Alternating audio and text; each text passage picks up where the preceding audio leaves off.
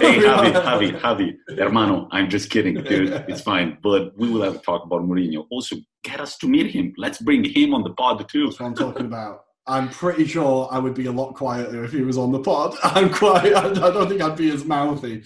Yeah. Good. But yeah, sorry for the big digression on who's No. But you guys can vote also who's the biggest dick. Lampard or Mourinho? Yeah. I'll put it on a Twitter poll. Why not? Yeah. So anyway, that game was absolutely awful. Nothing happened. So I apologise for anyone I kind of turned on to that game.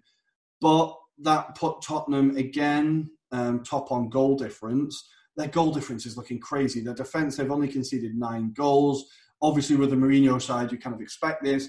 But they're looking very, very solid, very hard to beat, just in time for Arsenal to turn up. But anyway, we're going to move on. The other game that caught my eye this weekend was actually was Leeds against Everton. Now, Everton have, after that really incredible start to the season, they've now won one game in 6. And they've drawn 1. So they're now lost 4, drawn 1, won 1, right? And all of a sudden, kind of Everton seem to be reverting back to their league form of normal seasons where flatter to deceive a little bit, inconsistent. Ancelotti is looking a little bit more worried than he was a couple of weeks ago. But I actually wanted to talk about Leeds. Now, Leeds are averaging the highest shots on goal in the league per game. Like Bielsa, I feel like they are the best team to watch in the league. They're just the best team to watch. High octane, running, pressing. 88th minute, they're still sprinting. Calvin Phillips is one of the most exciting English youngsters about at the moment. He's the kind of metronome in midfield, just does everything very well, the jobs that no one else likes to do. They are such a great team to watch. Against Arsenal, they should have battered us. They hit the post 3 or 4 times. And against Everton, they again looked really impressive. Now, being a newly promoted team, they're going to drop points. They're going to lose games. But when they get it right, it is incredible. And that was the other game that I really enjoyed this weekend. Really enjoyed it. How do you see Leeds at the end of the season? What would be, I don't know, how do you see them at the end of the season? I think they'll be comfortably mid-table. And I think, for a newly promoted team, regardless of the name, for a newly promoted team, that is a very good season. I think they'll maybe push into top half would be a very good season. The thing that all the pundits are talking about as well is the kind of Bielsa burnout, right? The second half of the season, because the football is so intense, because it's so straining on the body, that in the second half of the season, they tend to fade away. But I feel like they've got a kind of bigger squad now, and they're starting to look at home in the Premier League. I think mid-table to top half would be very good for Leeds. And absolutely no Arsenal-Tottenham preview from you, Rory? You want to discuss that? Come on. I get a feeling it's going to come up later. If I can quickly talk about... Can I rant about Arsenal now? Yes, you can. This is the time, dude. It's 6:39, and right next to it says it's Rory's ranting time. There you go. Okay. So, this weekend was so difficult. Not only have we now lost 3 games at home in a row, only scoring 1 goal. I lost the pause after only scoring 1 goal. Silence. Yes, continue, please. And that was our Tottenham fans want to hear. That was scored by our centre-back, our new centre-back, who is now our second top goal scorer with a massive 2 goals, right? That absolutely sums up our season, right? I was messaging the boys during the game, and Wolves scored a goal, 1-0, and the first thing I sent was, there's no way we're scoring 2 goals tonight. We've lost the game. The second the team scored 1, I thought it's game over. And now this is something that has been coming at Arsenal for years. We left Highbury, and this was to dine at the top table of European football. This was going to be the thing that put us financially on the map, that put us fighting with the Real Madrids, with the Barcelonas, etc. Since we've moved to the Emirates, we have had 0 money. We've also had awful recruitment, right? We have spent quite a lot of money on terrible players. If we go through some of the transfers that we've had, I was looking at our transfer windows, right? Quickly, 16-17, we spent 90 million, right, on 3 players. Xhaka, Mustafi, and Perez. Wow. 90 million, right? Two of those players, you could say, are absolutely symptomatic of all the problems at Arsenal in Xhaka and Mustafi, as in they're both really inconsistent, love a mistake. I don't know, I don't like either of them. And Perez was sold after a year, despite when I saw him play, he actually looked quite active. So, he scored a goal, right? I'm pretty sure, he scored one. That's enough to get in our side, mate. Yeah. Right? So, things like this, that sums up the recruitment that has been at the club for years. And now what has happened is we have a squad of players that are almost the type of player we want. It's not the player we want, it's the second name on the list. It's the third name on the list. It's not our top target, it's, okay, we can't get him because we're not in the Champions League, so we'll get this one instead. And that is what this squad is now. It's a collection of second choices. Bar Aubameyang and Gabriel and Partey when he's fit, which I'll get into. You're going to get into a lot of things. This is a squad of second choices.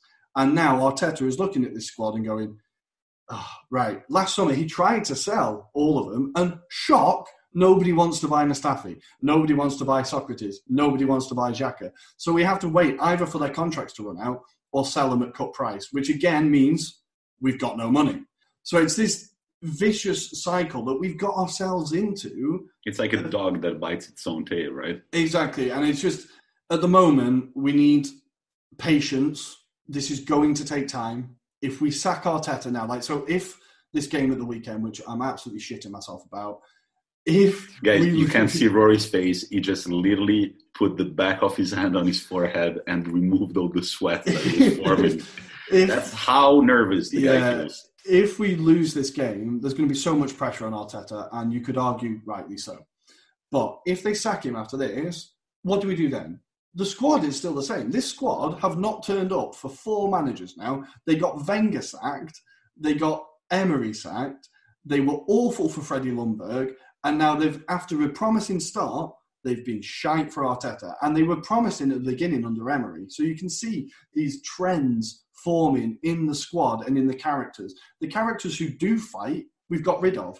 Guendouzi, who he is a mouthy prick, but he fights. He's positive. He puts energy in. We bin him off to Hertha and go, no, thank you. We'll have Xhaka. We'll have Ceballos who falls over every time someone goes within 6 feet of him. It's the personalities in the squad are just wrong, and I'm sick of them. I'm absolutely sick of them. And quickly, before we move on, Thomas Partey, injured for 3 weeks in his entire career, right? Comes to Arsenal, plays 2 games, injured for 3 months. What the fuck are our doctors doing? What are our physios doing? This guy is in perfect physical shape. He steps foot in London Colney and he's injured for 3 months. It's going to be the weather, man. It's honestly, it is baffling. And now we have to face Tottenham when they are looking the best they've looked in years. And I can all week. You know why I slept terribly on Sunday night? No, I don't. I'm loving this, by the way. I could see Mourinho's face in the post-match conference. Right? I could see his face going... It's so funny to think of you not being able to sleep because Mourinho creeps in your dreams and tells you, Rory, we're going to do this. We're going to beat Arsenal once again. So easy. No, I'm going to claim what he's going to say. Right? I'm going to say the exact phrase he's going to say. You've heard it here first. There you go. Mourinho, post-game press conference. What is he going to say? He's going to say something along the lines of, it's nice to see the change in times. Tottenham used to be the underdogs, but now Arsenal are. Because it both says that Arsenal are now shit, and it bigs up the great job that he has done. That is what he's going to say when they beat us 1-0, because he still doesn't dare attack against it. You have heard it here first. Is that a wrap on Arsenal? Bastard, done. I can't. I'm done. Do we have any more Premier League topics to cover? I don't think so. I've forgotten all the others. They've gone out of my head. They were written down, but that's all that's been in my head since Monday. Do drink some water, Rory. I'm going to take our listeners to the Serie A real quick. So the first game that we recommended our listeners to watch was Napoli-Roma.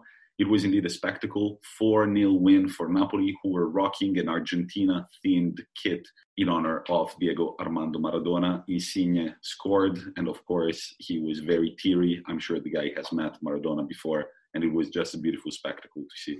I just want to quickly say that shirt was straight away put on my list in my notes app of shirts to buy. That Argentina-Napoli shirt looks sick. It looks so good. Napoli are not renowned for having sick kits, but that was a sick kit. And in fact, they used it only for one game. But yeah, it was beautiful. And Napoli are actually a very fun team to watch. Very free-flowing attack. They're very good at building from the back. I don't know how many people would have guessed that actually Gattuso would turn out to be a good manager, but it looks like he actually is. Well, again, quickly, this is something that really surprised me, that Gattuso seems like a very good manager. He won the Coppa Italia with them, right? He did well with AC Milan, as far as I'm aware, until they got rid of him, right? Yeah. I feel like, he's a player who you wouldn't think of as very erudite and charismatic, maybe, and definitely charismatic, but not like definitely charismatic. But just because of the position he played in the field, or the way he played, it looked like a dog that had lost its owner and he was biting all the other dogs in the dog park.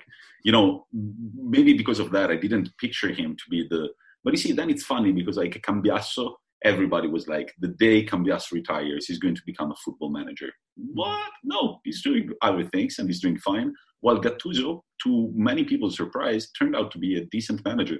So if you want to see some good, fun football, make sure you also look at Napoli. Roma got absolutely battered 4-0. They had no saying in that game. And now the big question for our listeners, and I have the question too. I have the answer. I have the answer too. The big question is, who relies the most on their star? Is it AC Milan on Ibrahimovic? Is it Juventus on Cristiano Ronaldo? Or is it Inter on Lukaku? Tick tock, tick tock. Now, I said to you, my first impression was that it might be Lukaku at Inter because it feels like I only ever see him score, but that's not the right answer.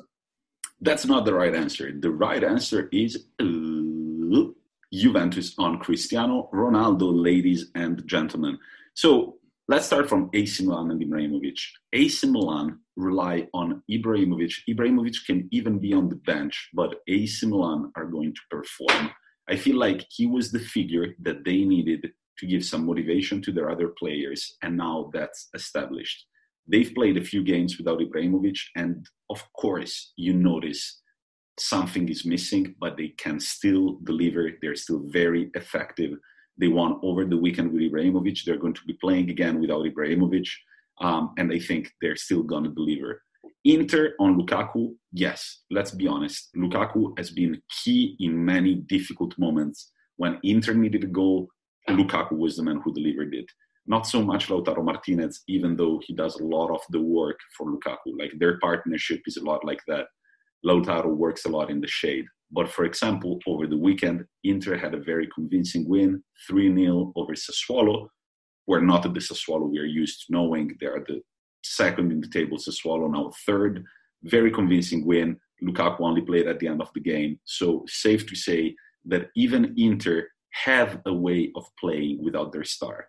Now, Juventus, without Cristiano Ronaldo, they have won only one game. The Italian media will tell you that it's 2 games, but they forget that one of those 2 games was a 3-0 win awarded by a court, and so it's not a win, an actual win. And the key player, besides Cristiano Ronaldo, has been Alvaro Morata. So ever since coming back to Juventus, and I did say this at the beginning of the season that he would turn up, I have a feeling now that Pirlo looked at the squad, or the management looked at the squad, and they were both like, okay, man, we need some goals. They got to come from somewhere. We need some goals. Cristiano Ronaldo cannot do it all. And so who do you get? A reliable striker who knows the team, who knows the city, who's already lived there. Well, ever since coming back to Juventus, 12 games, 9 goals and 2 assists. He has scored in all UCL games but 1. The game Dinamo Kiev versus Juventus, they won 2-0, a Morata brace. Against Ferencváros, the game they qualified with, they won 2-1 and Morata scored the winner. Against Benevento and Crotone, Juventus tied 1-1 and Morata scored the only goal in both games. But then there is also something about the attitude of Cristiano Ronaldo. Cristiano Ronaldo didn't travel to Benevento over the weekend. Now, when a player starts picking what games to play and what games not to play, that becomes dangerous. It becomes dangerous, especially if